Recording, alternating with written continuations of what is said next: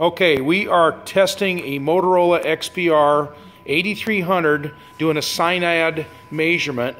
We have the repeater programmed in analog mode, and our receive frequency is 447.9, our transmit is 442.9.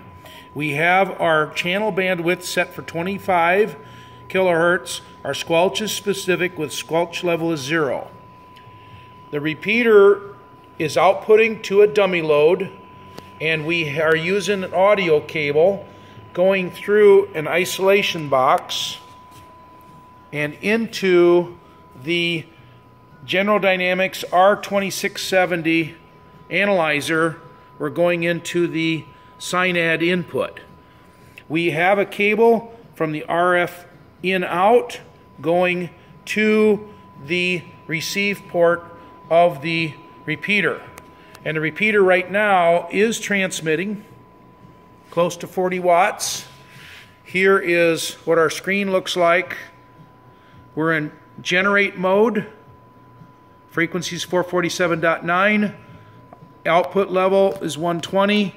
Our SINAD is running right at 12 dB. Therefore, we have a 0.22 microvolt result. If we turn the output level,